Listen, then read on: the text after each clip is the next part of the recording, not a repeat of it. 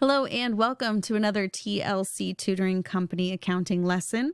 In this video, we will be going over contribution margin ratio.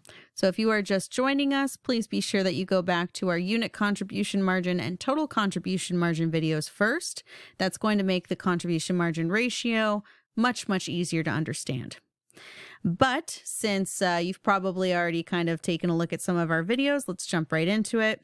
As always, if you'd like to follow along, there's a link in the description below to this spreadsheet that you can use. All right, so contribution margin ratio. We are no longer dealing with dollar amounts. We are now dealing with a ratio, which is actually kind of, it's a percentage, right? So the contribution margin ratio is finding what percentage of our sales is left over to cover fixed costs and operating profit. So in our prior two videos, we keep talking about contribution margin as this measurement of how much is left over every time we sell a good or when we sell all of our goods to cover fixed costs and operating profit. We're doing the same thing here, just now we're doing it as a percentage of sales. Now, usually what confuses students the most when they start getting into these contribution margins ratios is that there are technically two formulas for it, okay? The first formula is when you are given totals, right? So kind of like with our total contribution margin, total sales minus total variable costs divided by total sales. Okay, so that's one formula that you could use for contribution margin ratio. The second formula is on a per unit basis, right? So we could go ahead and be given per unit amounts. And in that case, per unit sales, per unit variable costs divided by per unit sales. So either on a unit basis or total basis. Okay. So let's go ahead and hide these. Or actually, I could just kind of scroll down. Yeah, it's a little slow, but it's right there. There you go. So when we're taking a look at the contribution margin ratio, we need to decide, are we doing this in totals or are we doing it in per unit amounts? And that decision is going to be based on the information that they give you in the problem, right? So let's try G first. A company sells its units for $30 per unit and has a variable cost of $17 per unit. Calculate the company's contribution margin ratio. So this might look a little familiar if for those of you who watch the unit contribution margin ratio, we did this before in A, but let's just kind of follow the formulas that we have specifically for the contribution margin ratio. So first things first, are they giving us per unit amounts or are they giving us totals? They are giving us per unit, so we're going to be using this second formula here. Now, for those of you who are very observant, you probably already recognized that the numerator in this formula is the same thing for when we're finding unit contribution margin. Right?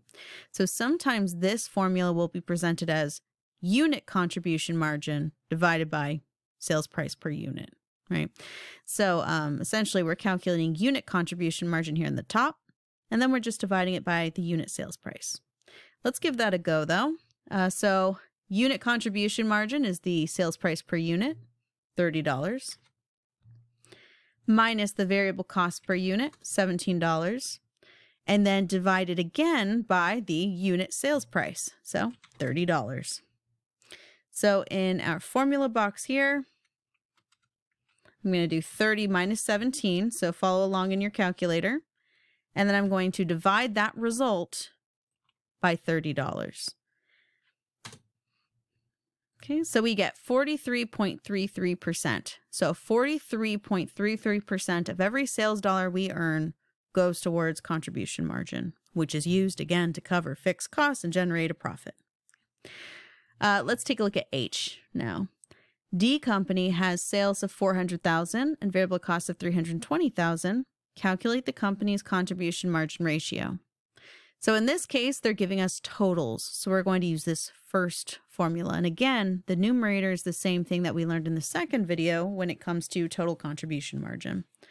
So if we have sales of $400,000 and variable costs of $320,000, and we divide that by sales of $400,000, let's do that math. 400,000 minus 320,000.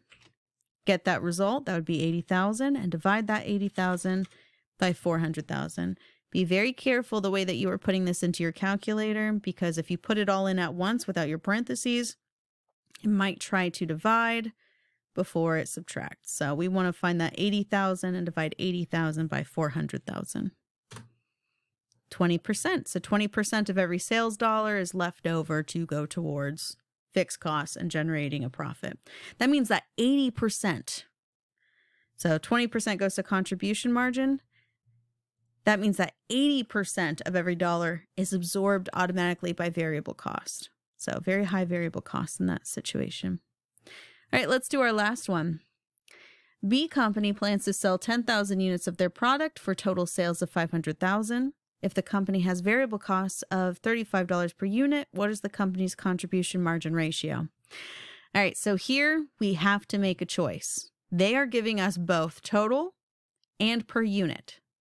We can't use both in the same formula. Either we have to commit to totals or we have to commit to units or per units. So let's go ahead and do per unit. Yeah. So I want, let's start with the sales price per unit. They did not give us sales price per unit, so we are going to have to solve for that. I know my total sales are 500,000, and I know I have 10,000 units. So if I split up that 500,000 amongst those 10,000 units by dividing, I find that my sales price is $50 per unit. Variable costs are $35 per unit, and sales price is $50 per unit. So again, I can go ahead and do my math. 50 minus 35. Sorry, let me show you that. The number math. 35 divided by 50. 30%. Now keep in mind, this 30% would be our result even if we use totals. So if we decide to use total sales of 500,000, total variable costs of, that would end up being 350,000 divided by our total sales, it would also give us 30%. So it doesn't matter which formula we use. What matters is that we stay consistent with whether we're using totals or units.